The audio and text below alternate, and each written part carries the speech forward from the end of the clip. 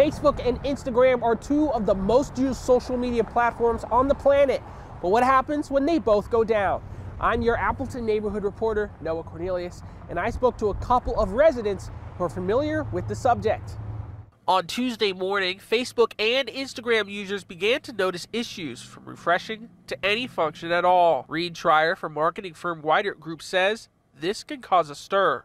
If someone is running Facebook advertising, for example, or advertising on Instagram, I mean, they're really relying on that spend to help them reach their audiences. And if that's out for even a matter of hours, that can have a big impact on a business. While people like you and me may cruise social media in our free time, there are businesses who use it to function.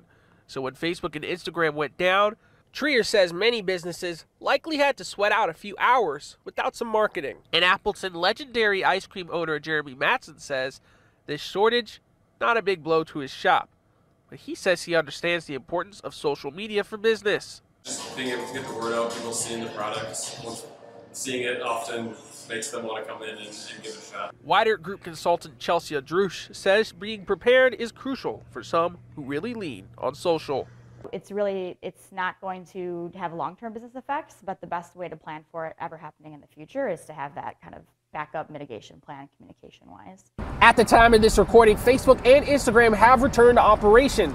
Meta says the cause of all this was a technical issue. In Appleton, Noah Cornelius, NBC 26.